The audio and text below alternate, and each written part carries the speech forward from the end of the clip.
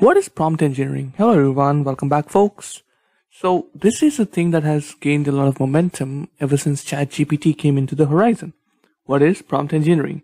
So what I did is that I asked ChatGPT 4 what prompt engineering is, and I said explain it to me in a 5-year-old's language or in a 5-year-old's way with diagram, flowcharts, whatever you want.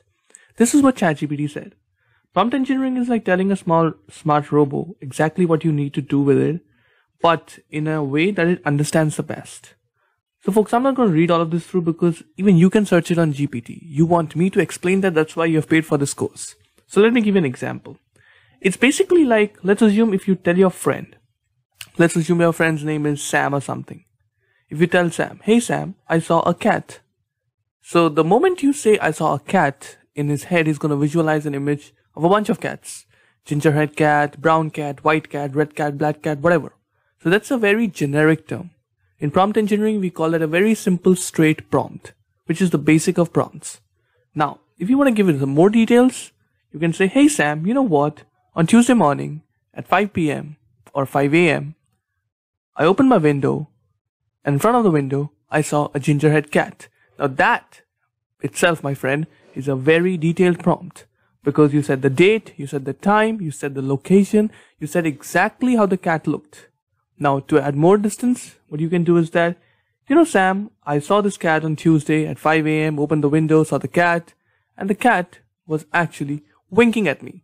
Now, that's another level of detail. So, the more level of details that you put in, whether you're talking to your friend or to a robo, the more better your prompt is going to be. That is exactly what prompt engineering is all about. It's basically giving the most clear and precise instructions. We are going to play a lot of AI tools, and you're going to see the more precise your words are, the better the output is going to be. Because folks, understand this thing. This Gen AI tools or whatever these dumb AI tools are really like a human being. Because they have been processed of the content that was made by human beings, as I've already said. How GPTs and all these are made. So these were fed the data that were made by humans. So what is human characteristics? Human understand simplicity. The more detail you give something, the better. The better the imagination would be. Same goes for a robo or for a chatbot, whatever. So here is a chart, folks. I'm going to zoom this thing up for you because actually Dolly would just keep blinking at me if I just press the image. So here is it. So prompt engineering is that think of you. You put in simple words, you give a precise thing, you said something to a robo and you tell it to fill it. For example, on Tuesday morning, I saw a brown cat and dash dash dash. And whatever is filled in by the robo, that's another kind of a story. So this is, folks, what prompt engineering is. The more precise you are, the more detailed you are. You do not need to give advanced thing like get me the cosmos from the nebula and from the Newton and from the Isaac Newton and the Einstein. No. You just need to be precise. I'm going to show you actually this morning in the next lecture. I put up a prompt in Leonardo AI, which we are going to talk about a lot and learn about.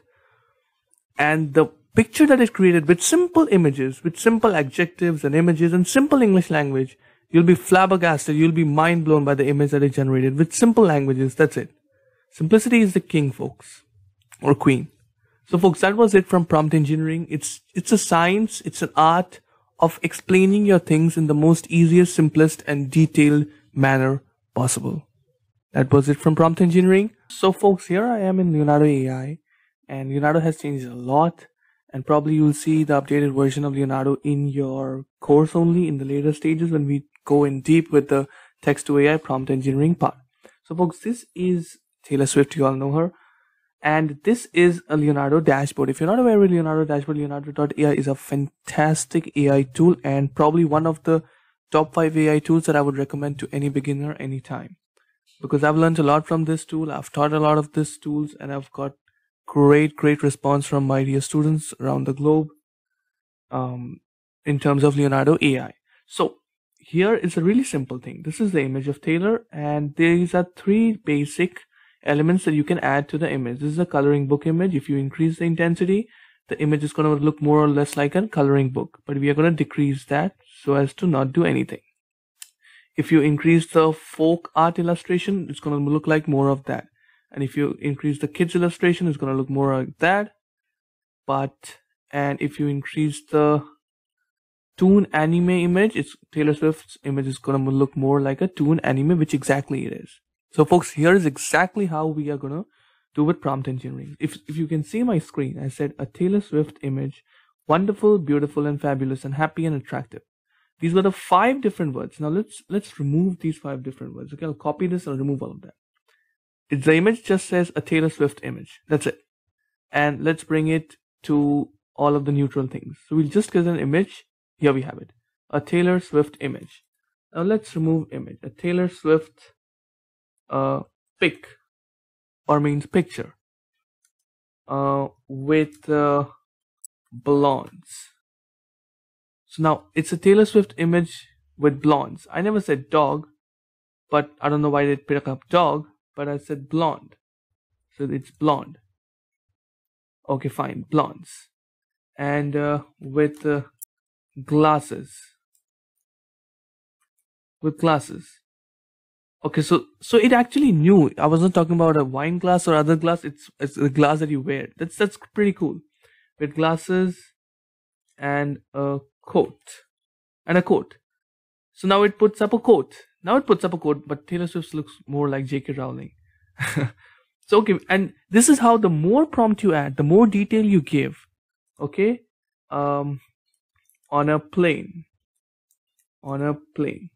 So the more detail you give her, look at that. It just added a plane. The more, obviously this is not Taylor Swift. This looks more like a little 60% version of J.K. Rowling and 40% version of Taylor Swift. But fine. That's not the point, folks. The point is, the more prompt you give, the more details you give, the more your image is going to refine. Now what I can do is that I can create a beautiful toon image if I increase the toonometer. I'll call that toonometer. If I increase it, it'll look like an anime image, and it'll be pretty much fine. Okay? And what happens if you do the negative? Okay, nothing happens much. So we'll put that to 0. Now, if we delete all of that and just say, Taylor Swift. That's it. Taylor Swift. You see a Taylor Swift image. Now, if we put some more adjectives and other words here, like wonderful, beautiful, fabulous, happy, attractive, you have it. With a hat. So now it'll put a hat on Taylor's head. There you have it, but the face changed a little bit. Exact face, real time. So now it tries to give me an exact face of Taylor Swift in real time. The face is a little bit here and there, like 60-40 here, but we'll fix it. Let's go with exact face. Exact face.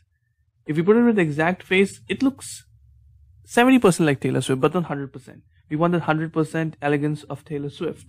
So it would be Taylor Swift, wonderful, beautiful, fabulous, and happy, and smiling. I don't know if I messed with the spelling of smiling, but yeah, fine. It's okay. It's okay, right, folks? It's okay. It's okay. We can go with that. But let's remove all of these. Taylor Swift, wonderful, beautiful. It looks more like something else because there's something with the eye that we need to fix up. Taylor Swift, wonderful, beautiful, elegant, and so this time it looks more like Taylor. That's good. Elegant and maybe cool, something like that. So folks, now she looks cool as well. So folks, this was what I wanted to say. Now if you want to make it a folk art illustration, increase that meter and you will have a folk art illustration of Taylor Swift. I'll put down to 0 because I don't want that. If you want a coloring book of Taylor Swift, you can increase that and you'll get a coloring book thing of that. Print it out, give it to your kid and let them color. And I don't know why they just put this thing from Russia. This thing is in Russia, the background, the building there. It's like it's in Moscow or somewhere. I don't know why they put it that way when I said the coloring book thing. AI is weird sometimes. Even the one who's teaching that doesn't know what he's teaching. And so you understand that the more you play with these tools, the better. So folks, I'm not trying to start the Leonardo AI part right from the very beginning, but I'm just trying to give you a really good sense of how you can play with these tools and how you can get the best out of AI as and when needed. Now you can actually generate these upscales. You can download that. You can actually download this thing as you can download that and you'll have a great image ready. I'll download this And here we have it, folks. We made an image literally from nothing just while I was showing you a demo. And you have an image, here we have it, of Taylor Swift. Taylor Swift, ladies and gentlemen. Uh, Probably a little bit of more work would have done great job, but for a demo, for a trial, it's pretty fantastic. What is the science of prompt engineering? I've explained what prompt engineering is, how it works, why, and blah, blah, blah, all of that. And I've explained in the most detailed and in the most easiest way possible, folks. Because, folks, at the end of the day, my courses are for everyone. Whether you're 5, 55, 105, 505, you need to understand this right from the beginning. You should understand each and every lecture. And that's my goal, to explain you everything in the most easiest of ways possible. Folks, what is prompt engineering? And what is the science of prompt engineering? It's a really simple game, folks. It's a very simple game. By the way, this is the image that I created just this morning for one of my courses. And we're going to talk about that later, how I created and what I did. This was a very simple image, folks. I didn't use any AI tools, anything. Just put a bunch of random words together, stitch them together, put it on Leonardo that I've already showed you, and it generated this. And literally, folks, it took less than 15 seconds to generate this. Not only this, it actually generated 2 images, and I'm going to show you that. So if you're interested what the prompt was, this was the prompt. Taylor Swift, anime, beautiful and amazing looking, cute, subtle, and calming, happy, lovely, wow, and attractive. Folks, these words don't make exact sense. And you don't need to make exact sense when you're doing prompt engineering. You do not. You need to be clear and concise. AI is there to figure out the grammar. AI is there to figure out the grammatical errors and whatever. Don't be your English teacher here, folks. Your English professor is not an AI. This AI is not your English teacher.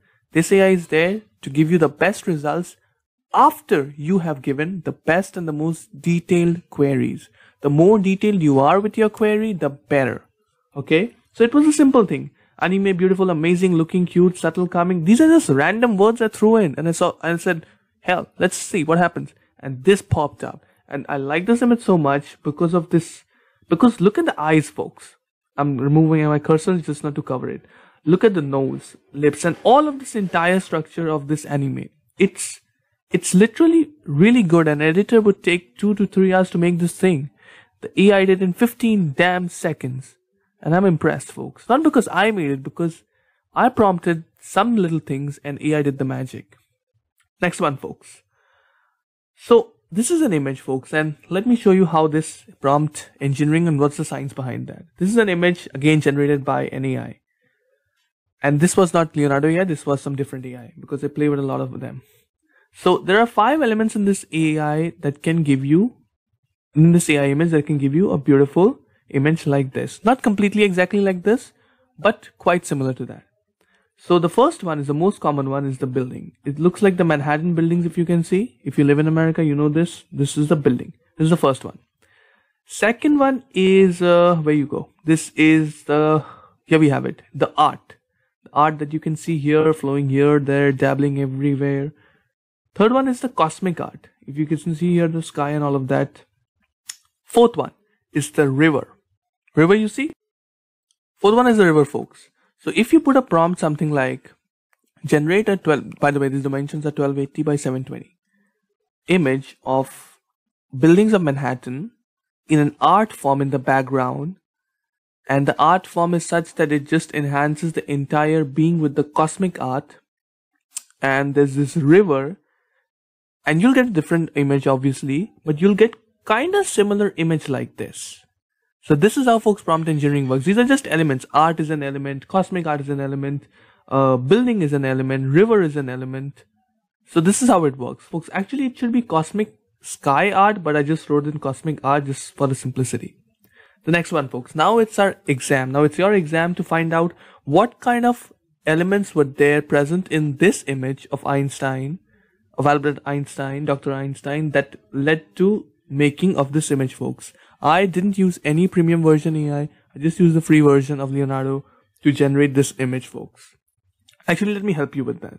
First one would be Dr. Einstein, but in a comic illustration, because this is not an image, this is a comic illustration one. And then this is this chair, and then look at this shoe. This is impeccable. Then because the AI knows that Einstein is a science guy, he's a scientist, he was a scientist, a really great one. So it has created this neutrons and protons and this E is equals to mc square thing and there's equations and all of that. And because he knows that he was a professor and all of that, he has put a book in his hands. That is the beauty, folks. If you put little details, you stitch them together, it doesn't matter if it doesn't make a grammatical sense. It doesn't matter. AI is not here to check your grammar. If you stitch all of them together, it will happen. Now let me show you before we end this lecture how I made that one. So folks, this was the Taylor Swift image that I was talking about. This is, as you know the prompt, Taylor Swift anime, beautiful, cute, subtle, calming, happy, lovely, wow, attractive. I put it up and it created this. These are the second images. The first one was these images. Yeah, look at this. You remember this one? Yeah, this was the one that I put it on the slide. Yeah, that was the one. So these were the images that were created first. This is how it's done. And then I removed the anime thing.